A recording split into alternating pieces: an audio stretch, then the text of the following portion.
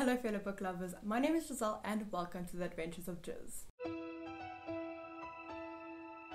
In today's video, I'm going to be showing you every book I read this year and the rating for each book. So let's get started. First up, we have Stalking Jack the Ripper by Kerri Maniscalco, and I gave it a 5 out of 5 stars. The second book is Caraval by Stephanie Garber, which I gave a 5 out of 5 stars. Number 3 is The Raven Boys by Maggie Stiefvater, and this I gave 4 out of 5 stars. Number 4 is The Princess and the Fangirl, which I got from NetGalley as an advanced reading copy, and I gave it 5 out of 5 stars. The fifth on the list is Tithe by Holly Black, which I gave a 3.5 out of 5 stars. Next we have For Dead Queens. I got a preview which was the first 6 chapters I believe, and I gave the first 6 chapters, the preview, a 4 out of 5 stars. Next we have The Darkest Star by Jennifer L. Armentrout, and I gave it a 4 out of 5 stars. Next we have Firebolt by Adrienne Woods, which I gave a 4 out of 5 stars. Then I read Legend by Mary Lou, and I gave it 4 out of 5 stars.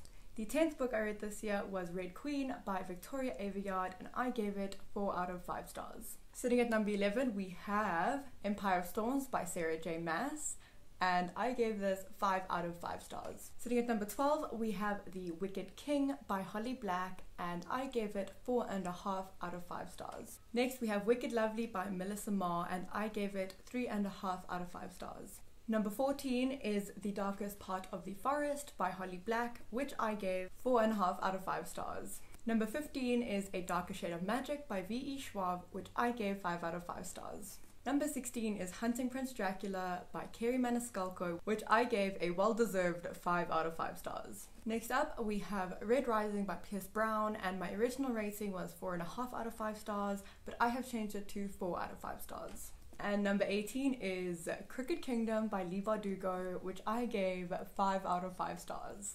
Next up we have another Leigh Bardugo, and that is King of Scars, which I also gave a 5 out of 5 stars.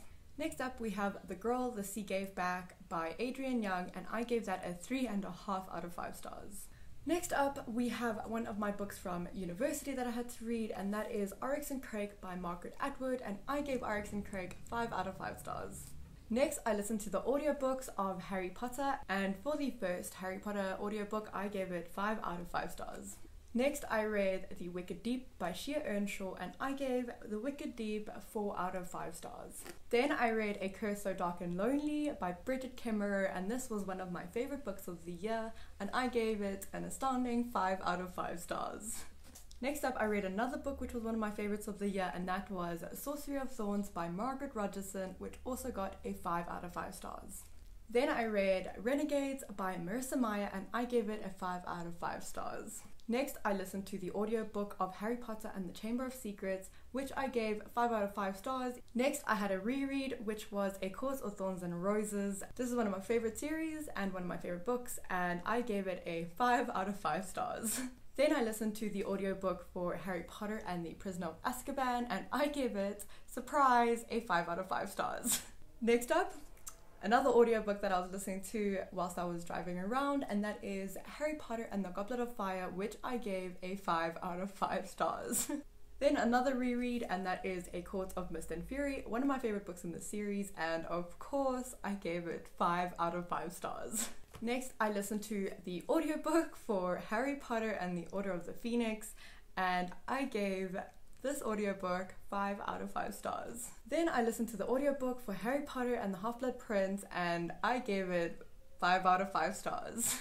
Next I read Truly Devious by Maureen Johnson, and I gave Truly Devious 4.5 out of 5 stars. Then after months of reading I finally finished Nevernight, and I gave Nevernight 5 out of 5 stars. Then I read Escaping from Houdini by Kerri Maniscalco, and I gave it a 4 out of 5 stars, but I am still contemplating the rating for this because I do think I'm sitting between a 3.5 to 4 stars. Then I read an ebook, The Year of the Flood by Margaret Atwood for university, and I gave Year of the Flood 4 out of 5 stars. Next I read the last book in that series, and that was Mad Adam by Margaret Atwood, and I gave Mad Adam 5 out of 5 stars.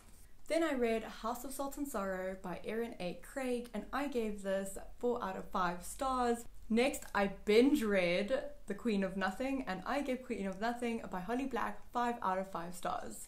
Next, I finished the brilliant The Vanishing Stair by Maureen Johnson, and this book I gave 5 out of 5 stars. Next up is a book that I started and finished on the same day, and that is Sea Fire by Natalie C. Parker.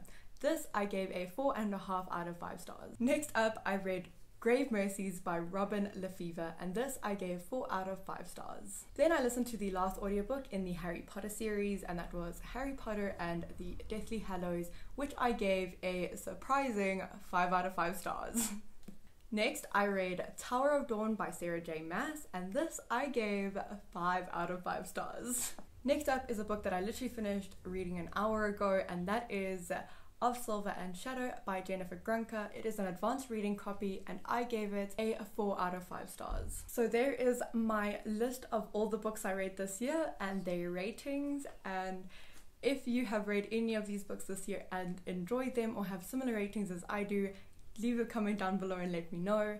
And don't forget to give this video a thumbs up if you enjoyed it, and have a good day.